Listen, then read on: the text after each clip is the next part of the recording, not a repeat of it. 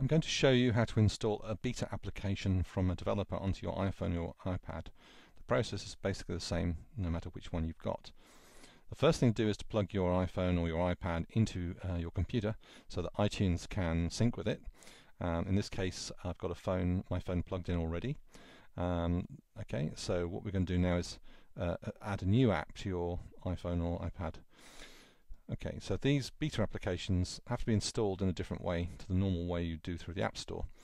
So you'll get an email or something similar from the developer of the app, and then you'll get a couple of files from them that you need to install. One will be an application file, and one will be what's known as a provisioning file that allows the program to operate on your phone or iPad. So when you get the email, just download those to the desktop. Now, you may find that the app is in a zip file. If it turns out it's in zip file format, then you'll need to unzip it before you can do this. The file you should install should be called something.app. So anyway, we've got our files on the desktop down here as it happens, downloaded already. And to install them on the iPhone now, we have to deal with iTunes. We just go to the top left of the iTunes, there's a section called Library. And what we do is we first start off by taking our app, just dragging it over and dropping it into the library.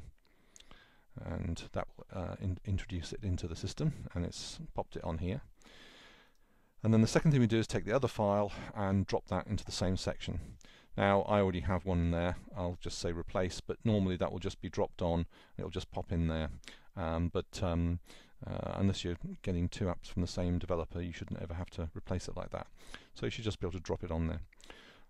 Once you've got those two files into the library, you can click on your device, say your iPhone or your iPad, and now you'll find that if you go to the apps section, that app should appear in the list of apps, but it will need syncing to get it onto the iPhone or iPad. So it's there, it's ticked. If it isn't ticked, just tick it, and then hit the sync button here. This takes a little while to do, but provided that everything's okay and everything's been created correctly by the developer, all you should do is simply wait, and the app will be installed on your iPhone or your iPad. And that is how to install an ad hoc or a beta application provided for you by a developer on an iPhone or an iPad.